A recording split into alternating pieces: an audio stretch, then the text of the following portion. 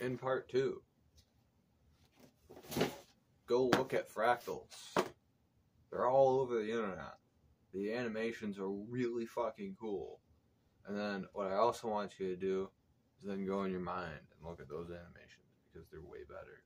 They're way more detailed. But fractals, they're very beautiful. Go look up Mandelbrot sets. I'm sure you've seen them, but go look at a Mandelbrot set over some trippy music and do whatever you're gonna do. It's a good time. I highly recommend it.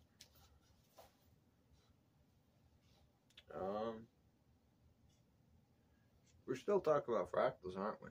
Just rambling on about things that we're trying to find things about. It's a good idea to try to plan things in advance, but it's hard to do so when you're so fucking spontaneous that all you do is just random fucking shit. It's like you don't even know how to survive, but you do because you're human.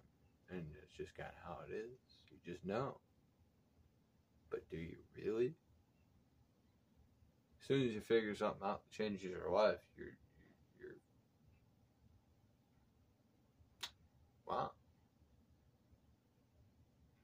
Words are hard. No one tells us how to do things.